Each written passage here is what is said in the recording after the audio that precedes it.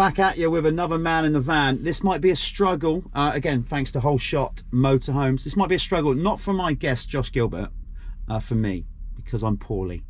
I think I've damaged my vocal cords for literally a week of screaming and hollering at our Rocket Till Sundown event, then the Supercross, then today. Anyway, that's my bring out the violins for me. Oh, Josh Gilbert, it's great to have you back in the van, but more importantly, it's just great to see you back racing. So let's go back to that. We just worked out, I thought it was last year I interviewed you, but it wasn't. It's been like nearly 2 years. Yeah, 2 years. Yeah. But well, before we get into it with Josh, I just want to apologise about the state of the van. I haven't been back home since our event. There's a load of stuff chucked in here. I don't normally live like a gypsy. But Josh, yeah, it's been a little while since we've been back here. And of course, the key thing here is your knee injury. Yeah, so obviously that's kept you off a bike. But you know, how difficult was that for you as a pro racer at that point, knowing that you got to sit out for a while? And did you ever have any doubts when you got the injury that you know, things like that, there's no guarantees that you're going to come back as strong as you once were? So no. Was it dark times for you? It wasn't too bad. I mean, it's my first sort of ever injury I've had. I've done quite well for injuries, really, and then to have this, I was pretty positive, really. Yeah, and we got it done end of January. The first month was quite slow, but yeah, just kind of got on with it and got my head down, and literally I'll say now that I could not have done anything more. Even being back riding now, you hear from people, oh, like, we did this, we did that, everything that people have sort of said, like, I feel like I did everything possible to get back and get the knee strong and get back as quick as possible. So what kind of advice did you get? I mean, who was it, your doctor? Did you have to go private with? Did you go to a renowned knee surgeon? How did it all come about? Well, I think I did it earlier on in the year.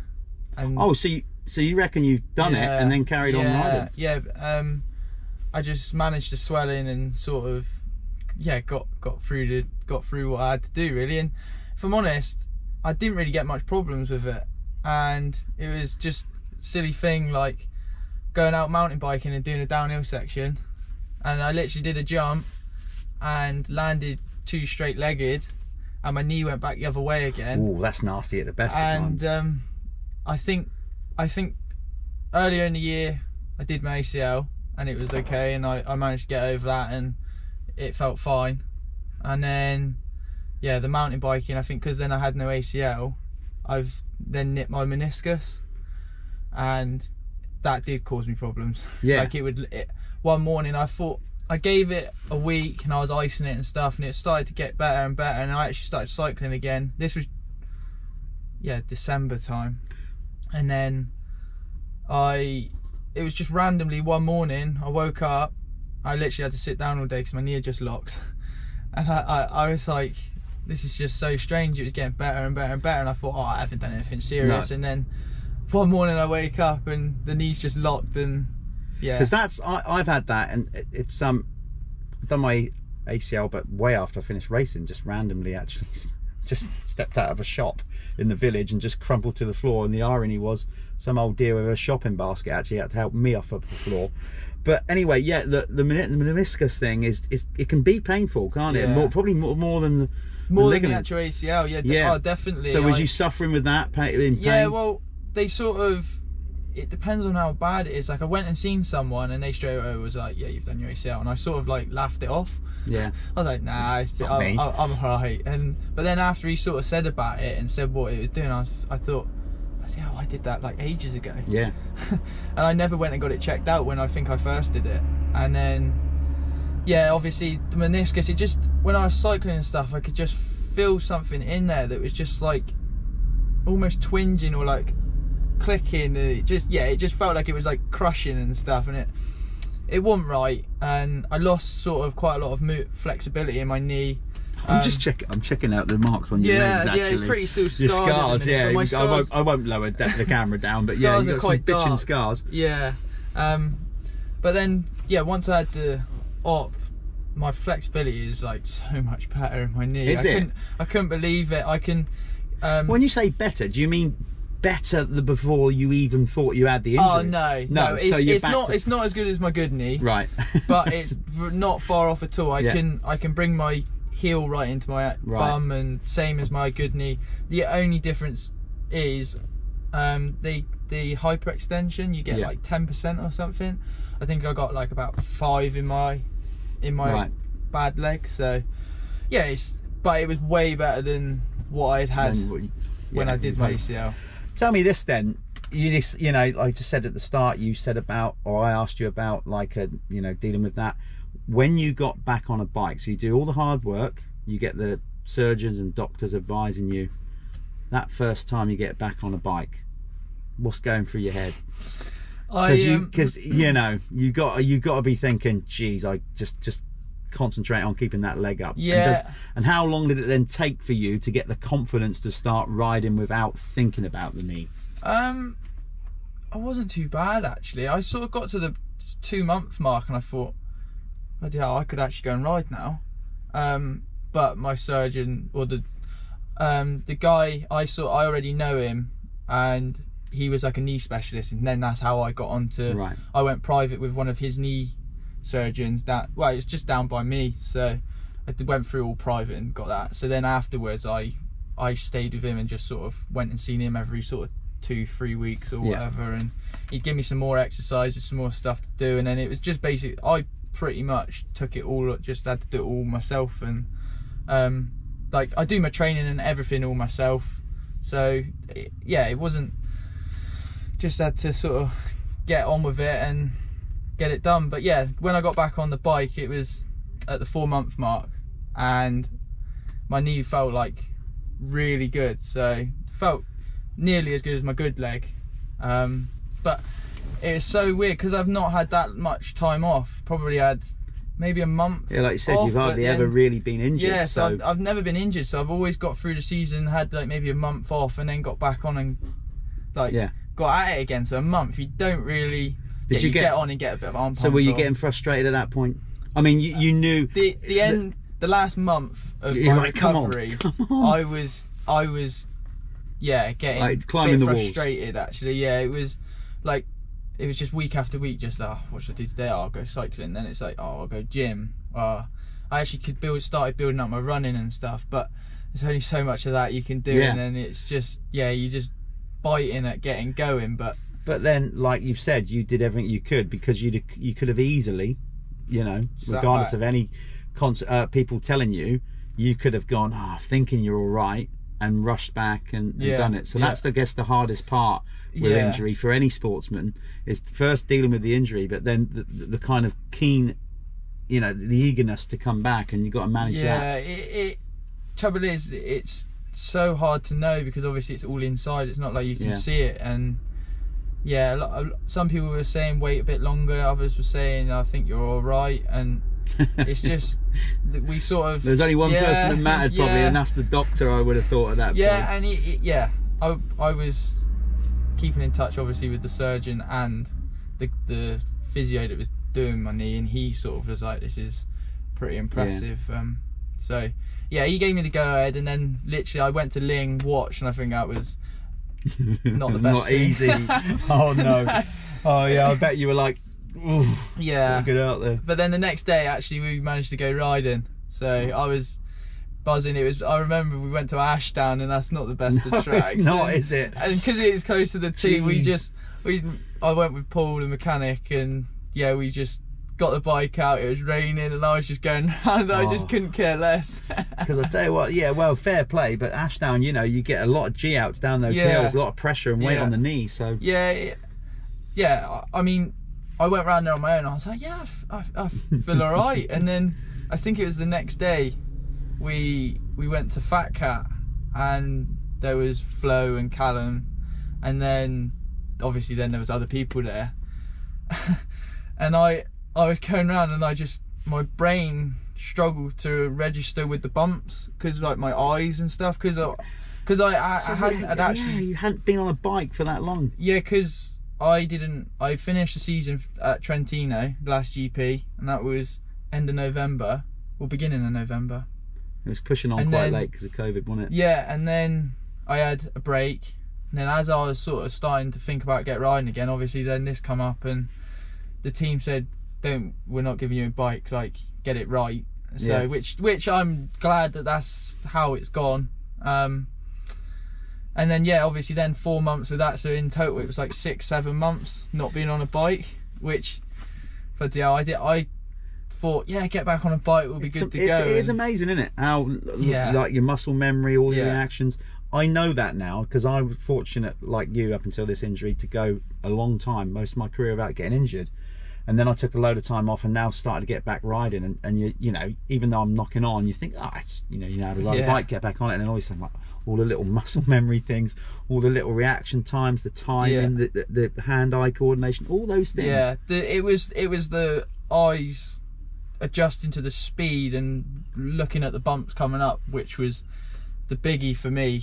Like I say, Fat Cat, I was miles off the pace. I mean, Fat Cat's quite a fast sort of, you got to watch the bumps there. So when I was going around there, I thought, bloody hell, I got a lot of work to do here. And then I literally, all I did was, I think I rode a day off, rode a day off. So I was just, didn't matter what track, I just took my bike home, just went anywhere I could. Like, even I think I did like Monday, Wednesday, Friday, Sunday, Tuesday, like did that for 2 weeks. And it actually didn't, once I was just doing that, it sort of didn't take too long to come back. I think after Fat Cat, it maybe was about 3 or 4 rides I started to actually feel like, you're getting somewhere. Starting to feel like that's what I was going to ask you next. Expectation, managing expectation. You know, did at any point when you knew you would come back riding, what did you sit yourself down? Did the team sit yourself down and you go like, right, let's just, or did you kind of imagine where you'd place yourself first ride back? Was you even apprehensive, nervous about your first race back? Well, we actually went to Belgium for 2 weeks riding. I was hoping to go over there and ride with Bobby, but Bobby was injured, obviously, because of his shoulder. So me and Paul went over, just did 2 weeks riding over there, and because obviously Paul was over there with Bobby, because Paul was Bobby's mechanic this year, so he was obviously over there with him training and stuff, so he sort of could see for himself of like lap times and stuff. And when we was over there, to start with, it was a bit slow, and then by the second week I started to feel like I was picking the pace. Well, I was, and Paul could sort of see that. And we went to Lelystad in Holland. I think that was the Wednesday before Fox Hills, because that was when they sort of said, right, we'll have a go at Fox Hills, see how you get on. And then we got so far, and when we was in Belgium, I was like, I'll have a go at Fox Hills. And just, a lot of people would probably go, Fox Hill, I'm not sure about coming back to that track, but obviously you know, you like your hard pack. Fox Hill's probably one of your favourite tracks. I quite like Fox Hills, so I was a bit like, Fox Hills being an alright one to come back to. And well, we was at Lelystad, because it doesn't change too much, the track there, and Paul was sort of the lap time and stuff, and I was, I'm like pretty much the same as Bobby going around there. Obviously day to day it does change a little bit, but I wasn't that far off, and I didn't really know what to expect. So in qualifying, I remember in qualifying at Fox Hills, I just sort of went out and I thought, I'll just sit behind Sean and try and just tag onto him for a lap and just see, and just see what you can do, basically. And well, within half a lap he was holding me up. I was like, I couldn't believe it. And then I think I qualified 5th in the end there.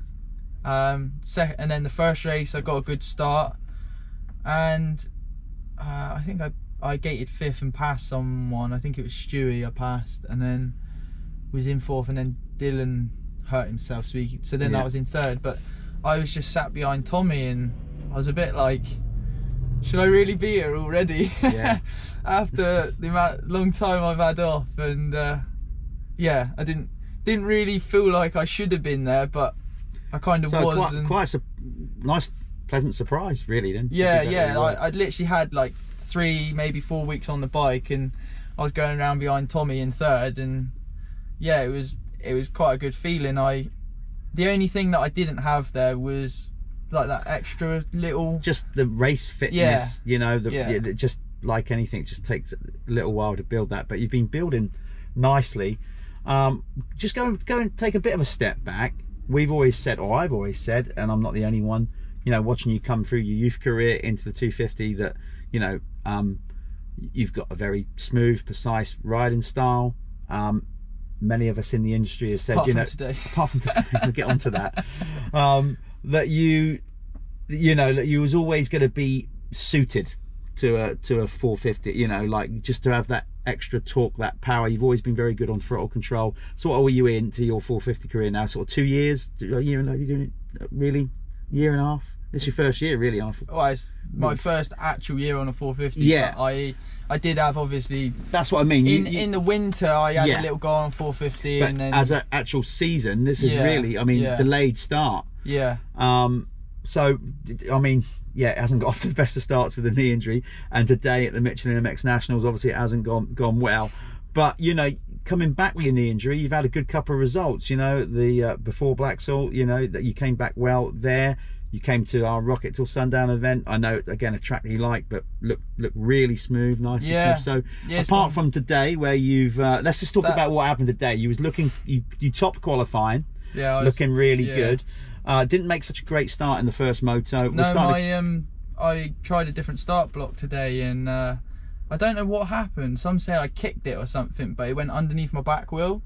So as I went, so you hit the wheel. Yeah. So then I was last up the start straight, and well, within a lap, I think I was in 6th out of everyone. That's your new flexible knee.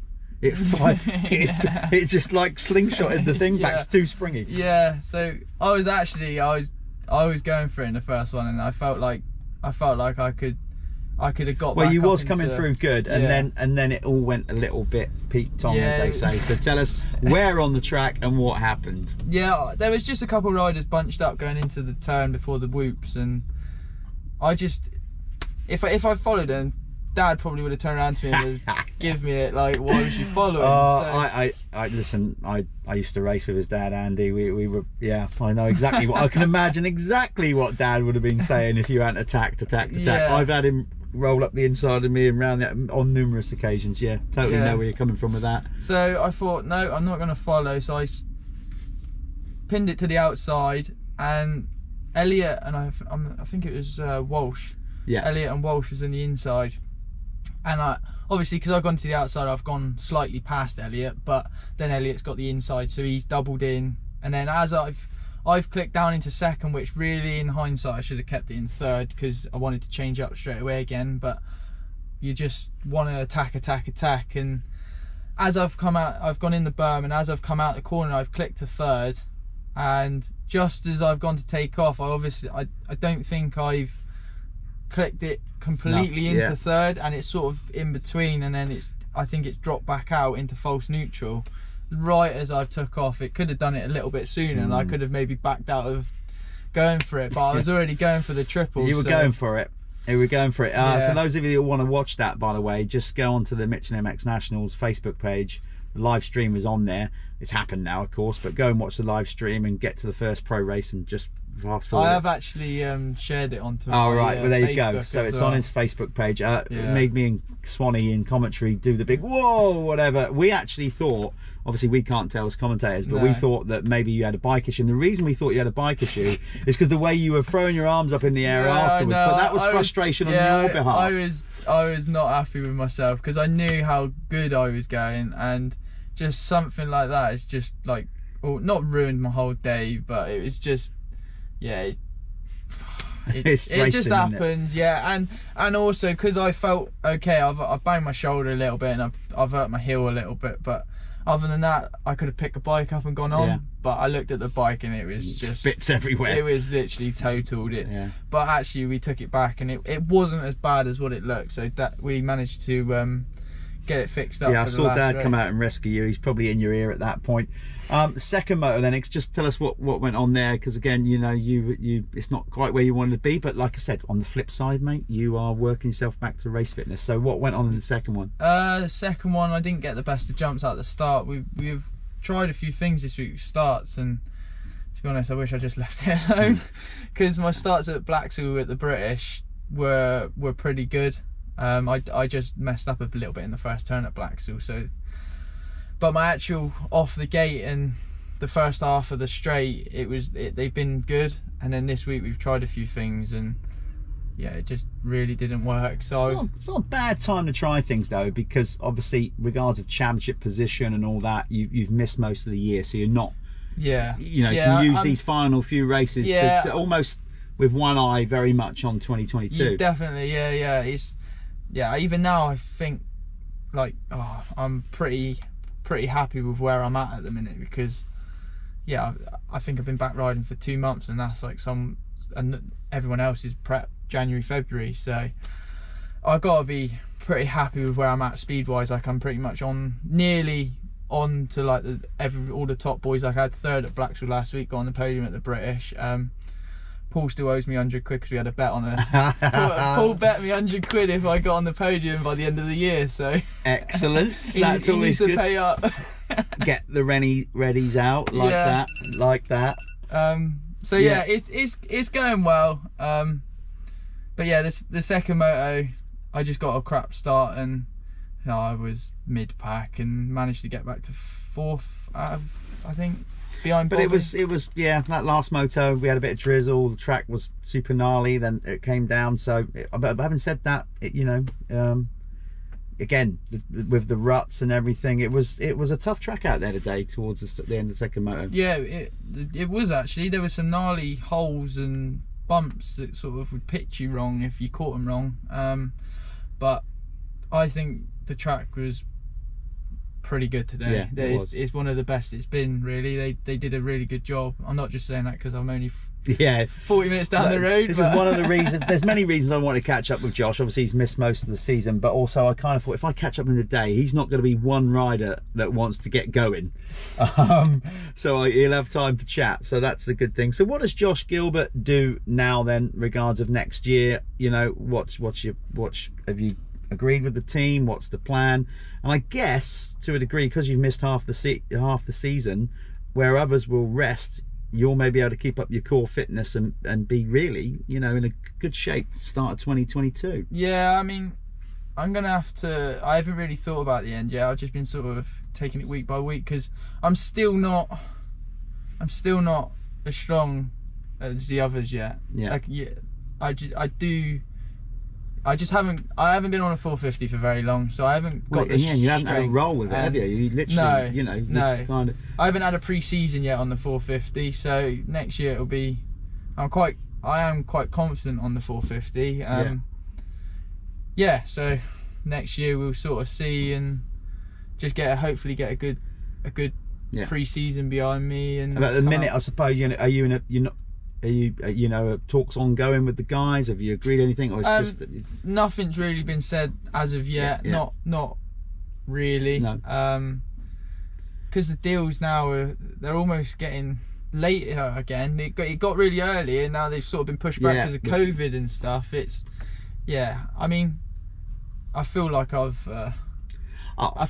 showed potential. Like to think, so what just remind me to make me feel old, because obviously, you know, as I said, used to race with your dad, Andy. How old are you now? 23. These man in the van interviews don't get any easier to me. Oh no, 23 getting on. God, you don't know the half of it. Although a lot of the 450 boys are about 30 now, I think. You think you're getting on. Listen, you've got plenty of time. You're not even probably at your peak powers yet. You're probably still 3 or 4 years away from that. I'd like to have a go at GPs, really.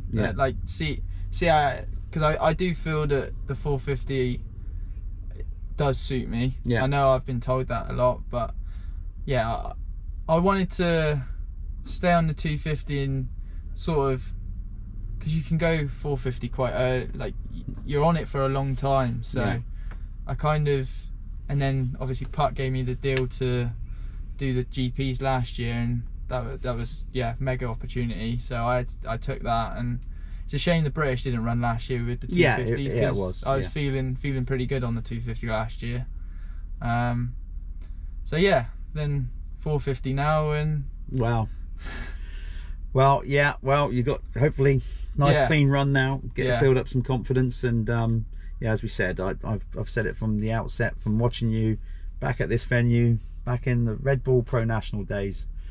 You've got that that throttle control, that everything's geared up towards riding a big bike, and hopefully now you build up some core fitness and strength. Like I said, maybe catch the others up, like you said. That's not on talent, on just experience. I think I feel like I got the speed now. And I feel like even week to week I'm even getting a little bit more confident, and just week by week, slowly, even if it's a couple tenths of a second, I still feel like I'm edging closer and closer to obviously Kulas and Tommy and Bobby, because to start with they did have the raw speed on me, but now I feel like I am on the same level as them. I now just need to bring up the fitness and the strength for the whole moto. So yeah, it'll come. I'm not got no doubt about that. Josh, it's been great catching up with you. Always a pleasure to talk to Josh Gilbert. This will be the first time in many times Josh is going to be home before me. We're down his neck of the woods. How long? Just to annoy me. How long is it going to take you to get home? 40 minutes. Oh, you sod. Although you'll be at Cuss's next week, and that's true. Not too far, that is true. So I'll be at Cuss's going. Have a safe trip home. I'll be all I get when everyone comes here is, oh, how far is it for you? And I'm like, how many? I have to do it every other weekend. Yeah, like Blacksall last week was 7 hours, and it's just wow. Yeah, then we got Duns as well at Scotland. I know that's long for you though as well, isn't it? So. But having said that, pros and cons, Cornwall is a lovely place to be, isn't it? No doubt about it. So listen, pal, take good care of that knee. Keep up the good work. We'll probably be chatting with Josh at some point next year. We won't leave it for 2 years next time. See a little progress report next year. Again, mate, all the best. Thanks for joining us in Man in the Van. That's Josh Gilbert, everybody. You can part your way, make your massive 40-minute journey home. I'm going to be stopping several times for food. I always talk about food. Nice one, Josh. See you soon. That's Josh Gilbert. Good to see him in good form. He's still limping a bit actually, but that might be his ankle that he's hurt today. Again, thank you for joining me with Man in the Van, brought to you by Holeshot Motorhomes. Again, apologies guys for the state of the vehicle. Haven't really been home since our Rocket Till Sundown event. Got a lot of prizes and stuff in here to hang out. Look, still got all the little number boards from our event that I've got. It goes on. But I love what I do, so I'll be cleaning the van this week, and hopefully it'll be all sparkly and clean for another Man in the Van from Michelin MX Nationals next week. The final round, that's going to be at Cuss's Gorse, and of course they got the straight rhythm on Saturday as well, which will be going out on the live stream. So if you're up to not much on Saturday, next Saturday night, don't fancy going to the pub or watching crap TV, join me and Callum Swan on the Michelin MX Nationals live stream for the straight rhythm. That's me done. I'm going to cruise home now, nice and steady, save my voice for next week.